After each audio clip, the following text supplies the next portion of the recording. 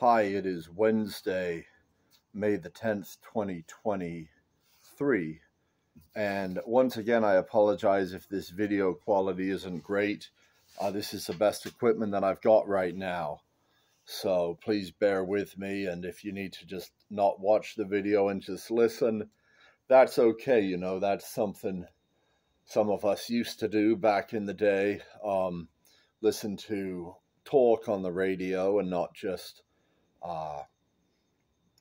watch TV. Although I guess a lot of podcasts are just audio still, so maybe that's something people do, or maybe you can just put up with it. If you are watching the video, you can see I've got my shirt, Capitalism. I bought this shirt, and you can see the rest of what that says. Socialism. I stole this shirt. Communism. There is no shirt. And today was the first day I wore this shirt out in public. I went to the casino, played for a little bit. Unfortunately, you know, right now I have a limited budget for that, and went through it pretty quick tonight, so I wasn't able to stay for longer, but it was cool to wear it out in public. It wasn't quite like I thought it would be. I kind of envisioned kind of this loud, I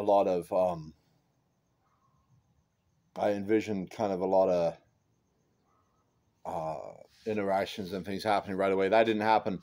Although I will say, subtly it did. You know, as I was walking in, there was a guy who I know is a pro who plays very high stakes, who was walking out, and he kind of gave me one of these looks like, what do you do? Like, why would you wear that? And then it like dawned on him, like, oh, this guy must not believe in the same things I believe in. And I guess just he had just, for whatever reason, assumed that maybe I was a guy who did. But, you know, I got right into a game, and, you know, one guy who's always been pretty friendly with me, he kind of looked at the shirt and kind of smiled, and he you know, it was interesting. The shirt didn't really come up until one time right at the end, someone mentioned it, but it was such a loud statement to kind of have, and it's just right there. It's like the elephant in the room that just no one's really touching on. But this guy, he continued to be friendly, and we had a friendly chat about the basketball and stuff, and I really appreciated that. You know, there was some other people who were friendly. One of the dealers, I thought she was nice. She kind of thanked me when I threw a token. I got some good vibes from some of the people there, and you know, even the people who maybe didn't maybe agree with the sentiment. At least, you know, it's hard, you know, when people aren't saying anything, like, to know exactly who does and who doesn't. But I mean, there was one guy who kind of sat down next to me. He was like, "Oh, hey, Nick," and so that was kind of cool. That was like a friendly greeting. That was nice. But even some of the people who maybe didn't, it was like, I think I was able to maintain a level of cordiality.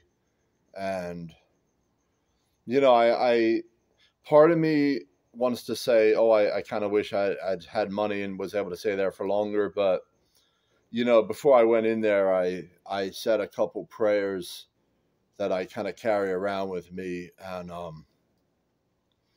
you know, as I was sitting there, I really felt like God's running this show, you know, and this money's going to last as long as God wants it to last.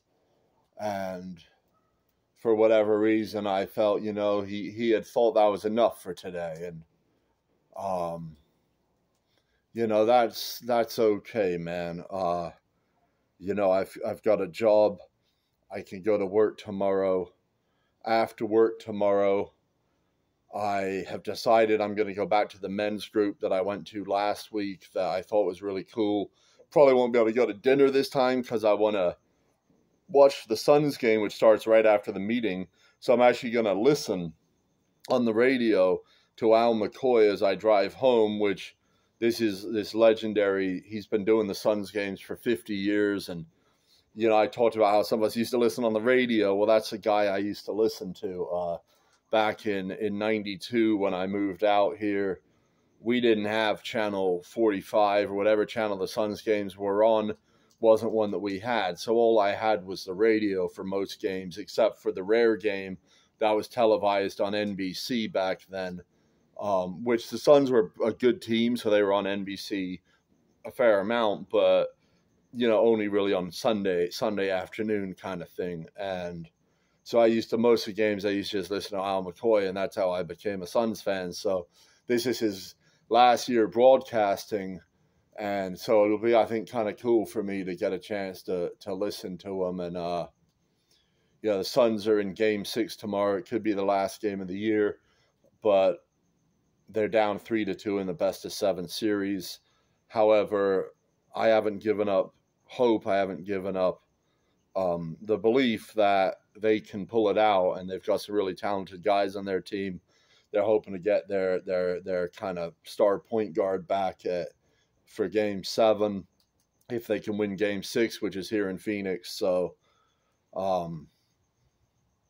got a nice thing planned for tomorrow night with that, and 2 more days of work, and then I got the weekend free. And I might be talking to a guy about trying to get some money behind me for the poker, so I can kind of start playing a little more and maybe hit some of the bigger games this weekend, but that remains to be seen. I also get paid, so I can go play at least my regular game for some duration. Hopefully the cards turn around and I start spinning it up rather than losing it, but it is what it is. It's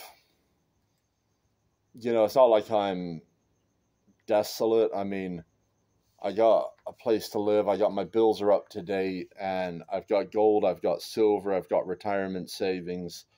I own, various things through that. So it's not that I'm desolate. It's just that I'm low on cash to buy in. And, I really like the idea of trying to get some money behind me so that my savings, I can just start to accumulate kind of a emergency savings / cash fund that's just for, these banks aren't looking good, man. And if people figure out that they can take their money out and they can get a better yield buying a short-term bond or putting it in a money market, that might be something that catches on, and people can pull their money out of these banks, and all of a sudden, at some moment, we might not be able to get our money out. And so I want to try to get some physical cash on my own set aside that's not for poker, but that's just apocalypse money. I was proud to wear this shirt today. This is something I really believe in, and I could see, there were various people passing by the table, and I mean, I definitely got a sense from a couple of people that kind of that I had their support, and that it meant something to them that I was willing to wear this shirt and stand up for something that I believe in, despite the fact that it might not be the world's most popular thing. At the end, right before I went broke, I had a couple $100 left, and some guy raised with like a really shitty hand, and I got it all in, and I had an ace, and my hand ended up being the best hand. And this other guy says, well, look, man, that's socialism, right? He just, because the guy just put this money in with a bad hand, and then, ended up giving me money. And I was like, well, no, like, socialism would be if I held a gun to his head and said, you got to put that money in the pot. And, people under capitalism, they have the freedom to make stupid decisions with their fucking money. And if a guy wants to raise under the gun with a deuce 6 offsuit, and fucking double up my pathetic little stack, well, he's free to do that. And it's what makes poker a great fucking game. But it wouldn't be so great if people were being threatened with violence and forced to contribute to a cause that they didn't believe in necessarily. So, you know, people can make bad decisions, and that's part of capitalism. That's a big part of it, because the way competition works is people who make good decisions end up having better results, and people end up with better products, better services, better employment opportunities, better business opportunities. And we just would end up with a much better fucking world, man. And, you know, if you've followed me for any length of time, you know it's something I do believe in. And, you know, I'm willing to have conversations. I mean, I felt like maybe, you know, if I had stayed longer, maybe some more conversations, maybe some more people would have seen the shirt. But, you know, I'm still going to have the shirt, you know, and I'll run it through the laundry, and maybe in a week or two, maybe you'll see me show up with it again. So, whew. I guess I just wanted to check in. You know, I thought about going and picking up some pot tonight. I've been struggling with this life recently. I've been feeling like I haven't been happy, like the days are taking a long time to get through, that I'm just, I don't know, I guess I felt like maybe a joint could make me feel better, help me feel better. You know, it seems harmless enough, right? Just go get a joint, smoke it tonight, tomorrow go back to being sober. Thing is, with me, I just know that's not the way I function. And, you know, this job right now is important to me, because I just, you know, I don't feel like I probably have a lot of references in the accounting world at this point. I feel like some bridges have been burned, just through the experiences I've had and what's gone down. And so I think this is probably the best place for me right now, and I want to be able to give them a good product and you know, keep the job. So that's important to me right now, even if it is painful to experience. It's what it is. And, you know, I was thinking as this afternoon kind of dragged on, I was like, man, like, I wish I could speed forward 3 hours so I could go to the casino and wear this shirt. You know, this was like something I was excited about, because I felt like it might open up some discourse and some communication. And I know that's something I've been lacking. I know connection is something I've missed and something I've been lacking, but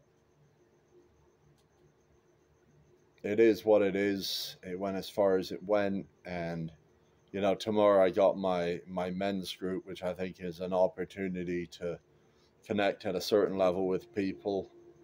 Last week after it, I really felt energized, and just kind of excited to be a part of it. You know, I haven't spent a lot of time feeling a part of much for a while, and so it was nice in offering that to me. I guess that's about all I got for today. So God bless, and I'll catch you next time.